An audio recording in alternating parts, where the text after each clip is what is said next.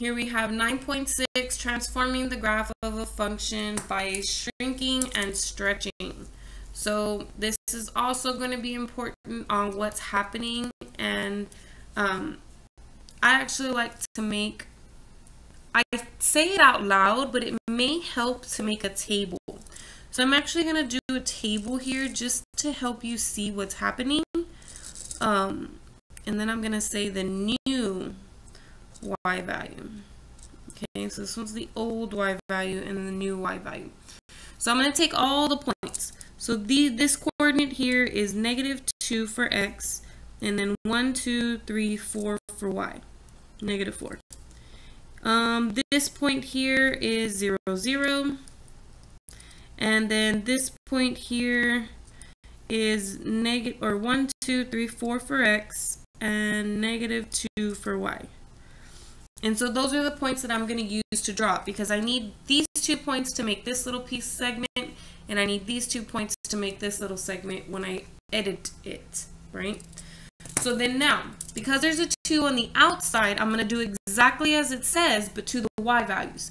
So I'm going to take 2 times the y values. So then if I take this -4 and I multiply by 2, I get -8.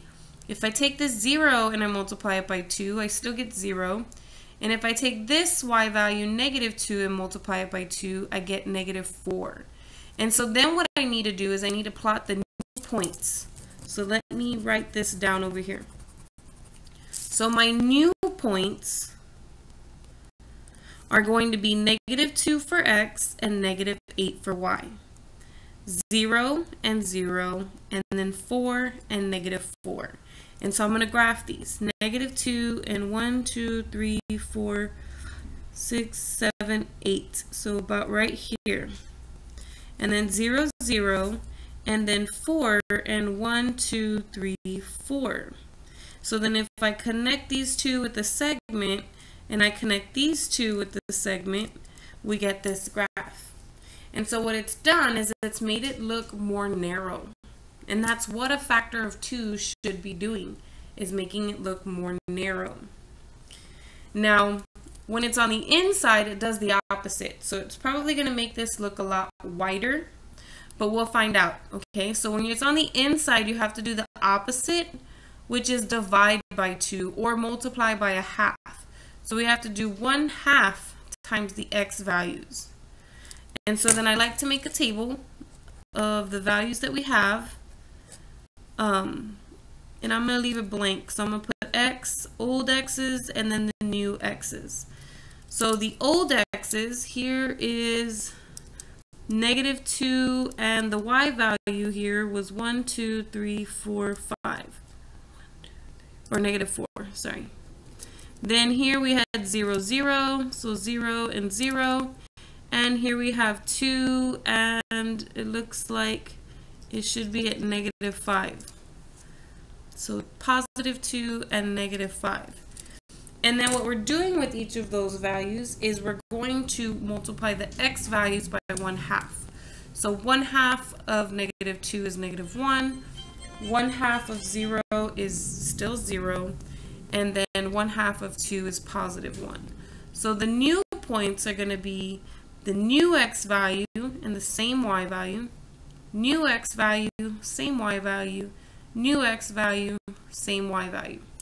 So we get -1 and -1, 2, 3, 4. We get 0, 0, and then we get 1 and -5. So actually this one makes it look more narrow as well.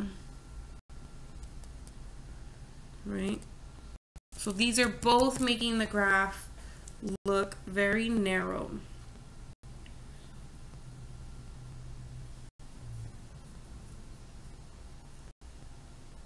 So then now we're going to move on to the next one. So what happens if we have a fraction instead of a whole number, right?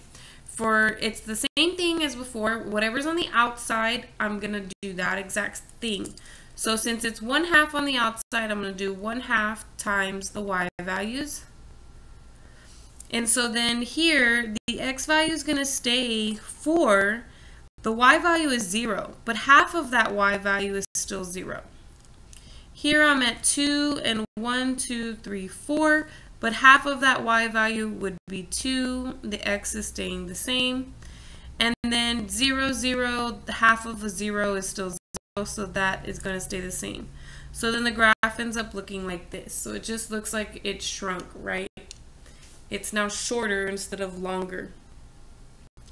So now here I have the 1/2 inside the parentheses. So it does the opposite. Instead of multiplying by 1/2, I should be dividing by 1/2. But dividing by 1/2 is the exact same thing as multiplying by 2 over 1, or just 2. So I'm going to take all of my x values and multiply them by 2. So this point here, 0, 0. If I take the 0 from the x coordinate and multiply that by 2, it's still 0. So the point still stays at 0, 0. Whereas this point is -1, -2, -3, -4, and 1, 2, 3, 4. So -4 and 4 is the original. I'm going to take the x value and multiply it by 2, so I get -8. The y value doesn't change, so it becomes -8 and still a 4y value. So that ends up putting me at 4, 5, 6, 7, 8. So that ends up putting me over here. And then I can connect those two. Okay, so you have to be very, very careful. So this one was stretching closer to the y-axis, and now it's getting further from the y-axis, right? This one got further away from the x-axis, and now it's getting closer to the x-axis. So just some observations that you can take from the certain coefficients based on what type of coefficient it is, and then whether it's on the inside or it's on the outside of the basic function.